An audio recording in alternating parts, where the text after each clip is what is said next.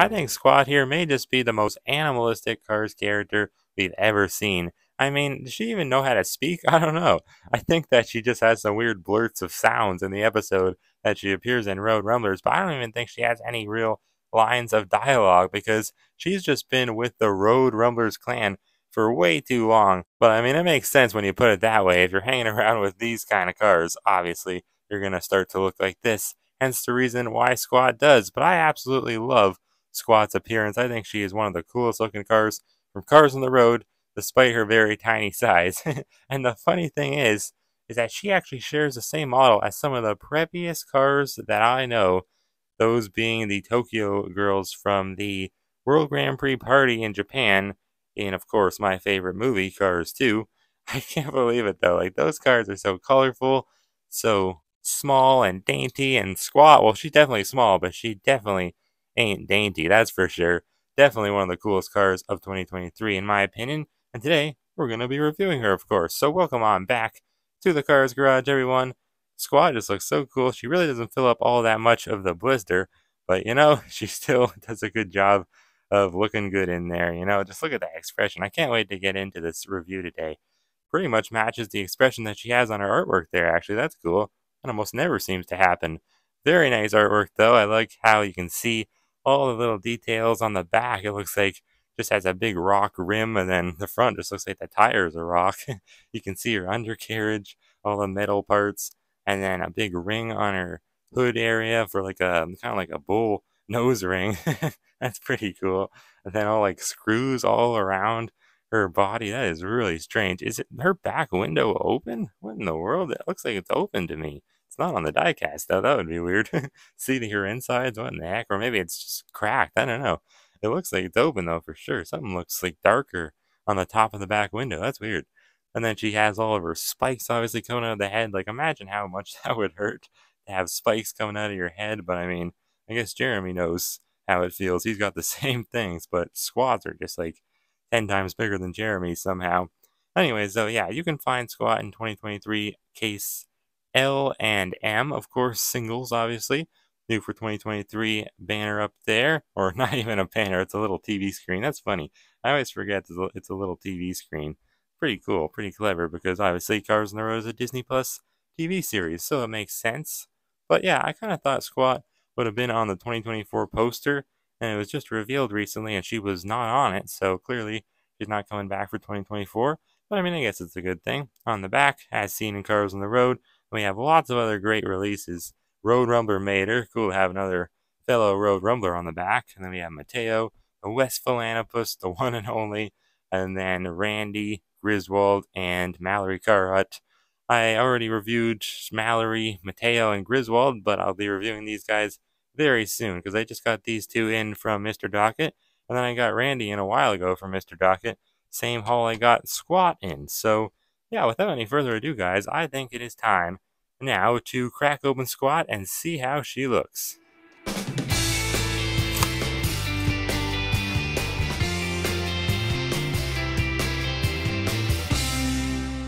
Wow, I can't believe how small Squat is once you get her out of the package. Like, I know she was small, she looks small in the package, but geez, she is very small. Like, she is almost like in mini racer scale.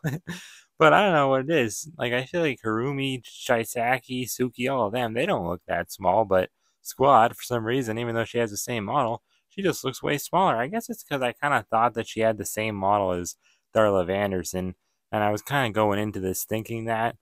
Well, not really, but I thought, like, when she was first revealed, I thought that they had the same model, and obviously they don't. Darla Vanderson's a lot bigger than her, so I am shocked by the size of Squat, but you know what? It's accurate to how she looks in the Road Rumblers episode, so it's okay. But look at that. She's really is, like, not that much bigger than Mater here, and this is a mini racer, so that's really saying something.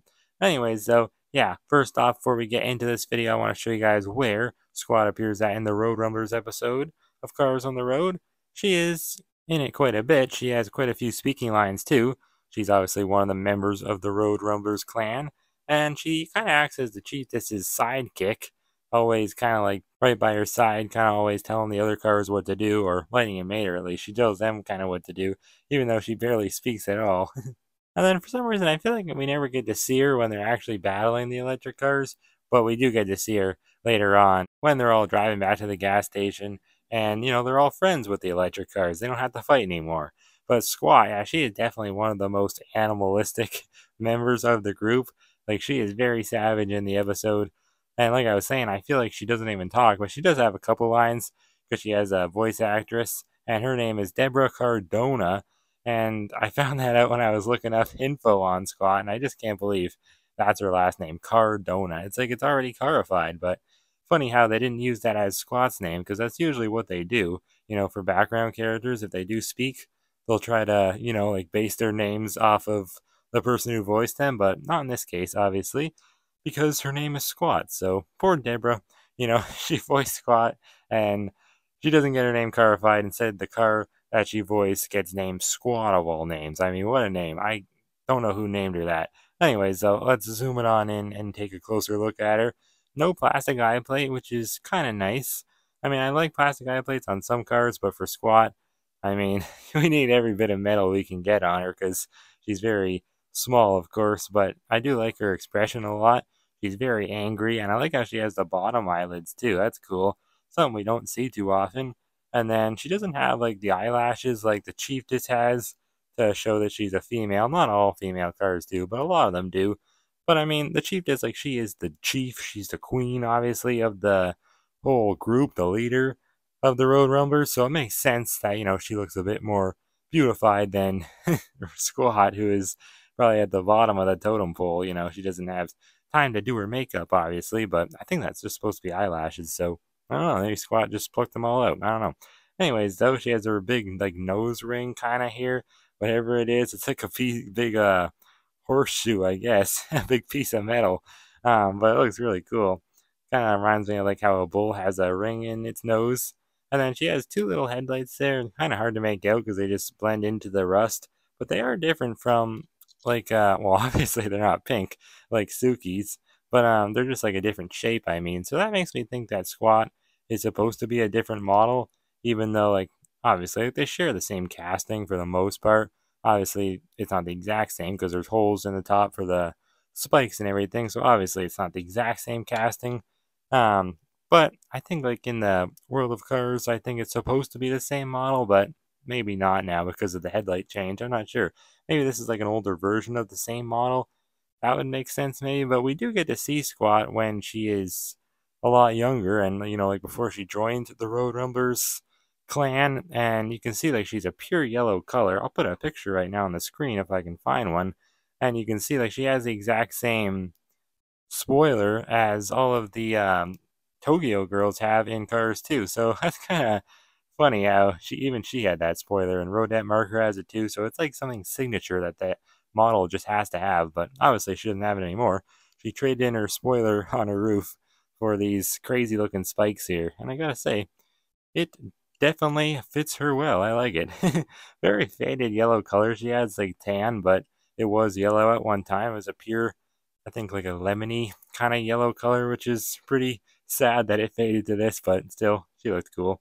And then, yeah, there's her mouth, very angry face. It's like the eyes look the same as her artwork did on the package, but her mouth is just like the complete opposite because she was smiling in the artwork, and obviously she's not smiling here. Tons of rust though all around her body, and her windows are made of metal too, which is kind of cool. Usually windows are plastic. I think they're plastic on Jeremy. Yeah, they are. But even he has the grime, but on Squat, like, she's got that grime and all the same detailing, which is nice, but yet they're metal. So I don't know. I mean, they did it really nicely on Jeremy, so they probably could have done them in plastic on Squat and still got away with it, but maybe she's just small. Maybe they just didn't want to make her so intricate, like so many separate pieces. I guess that would probably cost more money. I'm not sure. But they already had the model made from Thailand with Suki and Harumi and Chisaki, so I'm not sure why they made the windows metal, but kind of cool. And then she has all these little dots on her, like around her hood, which is kind of weird. I don't know if they're supposed to be screws, like holding her hood in place. That would make sense, but they seem like they're actually dots, like, I don't know. It seems weird. I guess it's like screws. Yeah, she has them on the top too. It's like she put screws into her metal body. That is weird. All around, look at that. Every single square inch of her has a screw on it. That is weird. She's just one door little hatchback car, though, obviously. One door handle there. Their rims are very cool.